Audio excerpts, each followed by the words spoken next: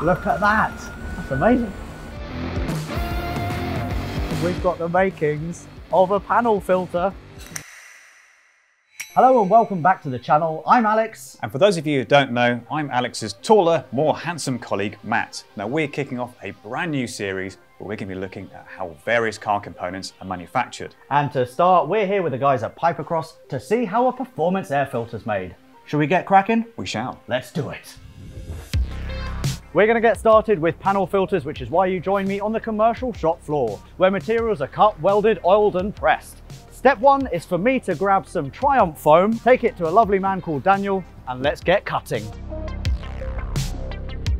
Tell me about this foam, why is it special? It's all to do with the PPIs that are in the foams that will, one, give better airflow for the filters, and two, once it's oiled, to spread the dirt throughout it so it doesn't block it.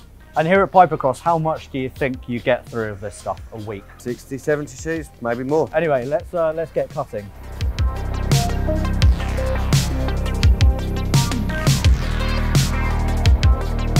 There you go. Thank you very much. Now step two is for me to get this oiled. Pop that there. And then push it through a massive rolling machine that oils the foam evenly.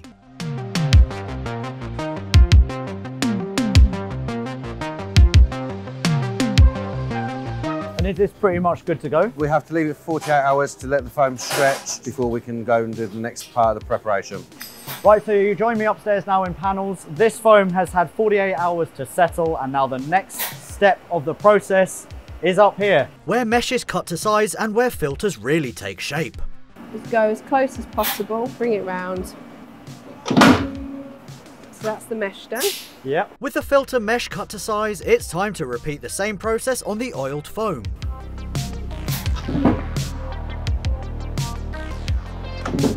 And now we've got to go over to the logo inside. Perfect. So it's interesting that pretty much the whole process is done by hand, isn't it? It is, the yeah. spraying, you're actually doing that. It's not machine. No. So I bet you could probably spray a car quite well. Probably now. Anyway, enough chat, let's crack on. Look at that, job's a good one. Watch and learn.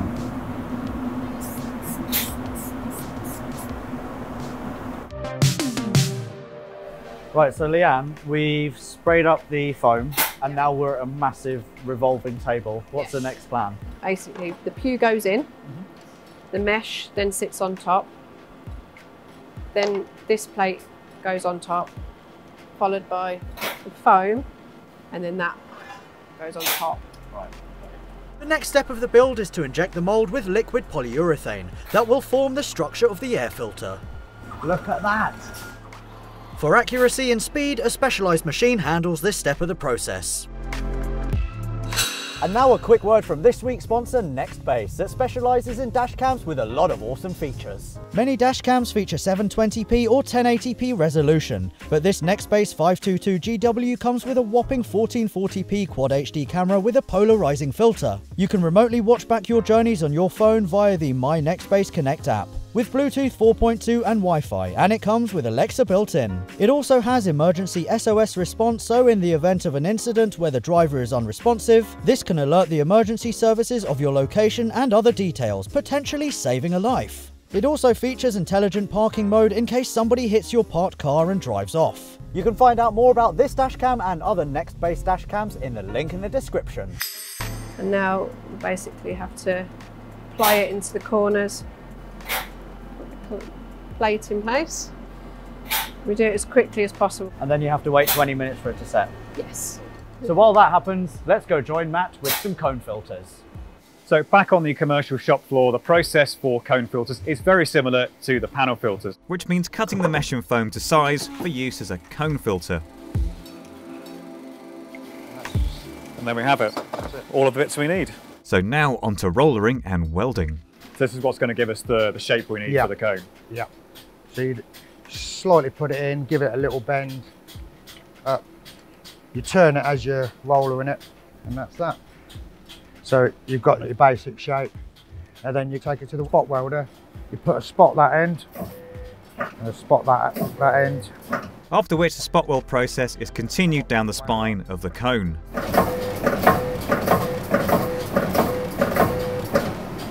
I'd say, can you tell what it is yet? But I don't think we can say that anymore, can we? So for the next step, we need to spray a lovely Pipercross logo on here. I'm here with some guy called Alex. Alex, how long have you been working here?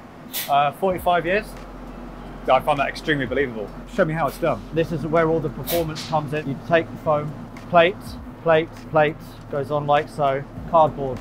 So can I do the actual spraying though? No, pow. Yeah. And then flare. Is that quite important? And then one more, like that. Wow.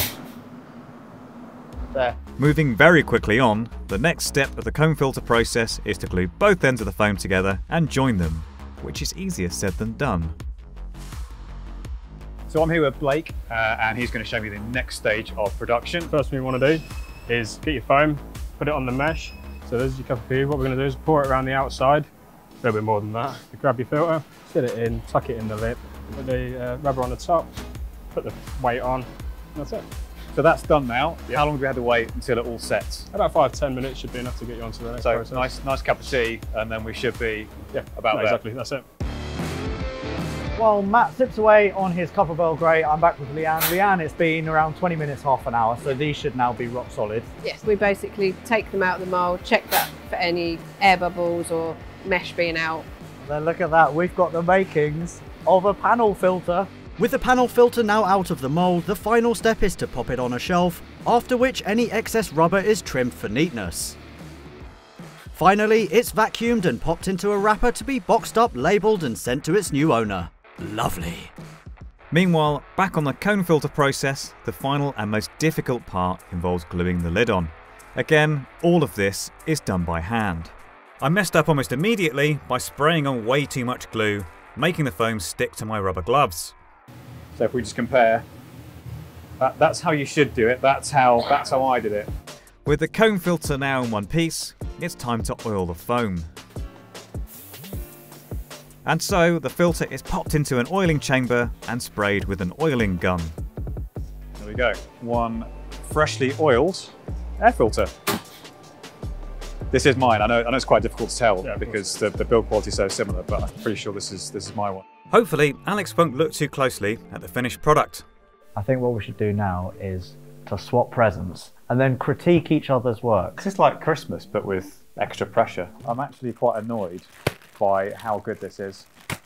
I did struggle a bit with the lid, I admit, but you know, you've got to think about it more. You know, it's a rustic kind of bespoke. How much glue did you use? You can tell that it's handmade, can't you? Ham-fistedly made. That almost matches. I'm critiquing. You can't critique your own, okay? I do have to ask though, how much of this did you actually do yourself? All of it. Did you actually though? Yeah, as well. We did ask Pipercross actually what would happen to these had they been made on a normal day. This would actually go through. This would pass quality inspection, mostly because Alex didn't actually make it. I did most of it. That would probably go in the bin. I hope that you've enjoyed the video. I hope that you've learned a few things. You've definitely learned that you probably shouldn't work for Pipercross. I have learned that, yeah. Yep. To watch more of these videos, click on this link, and to subscribe to the Car Throttle channel. Matt, where's the link? No, it's there. It's right there. It's right okay. here. We'll see you next time. Bye-bye.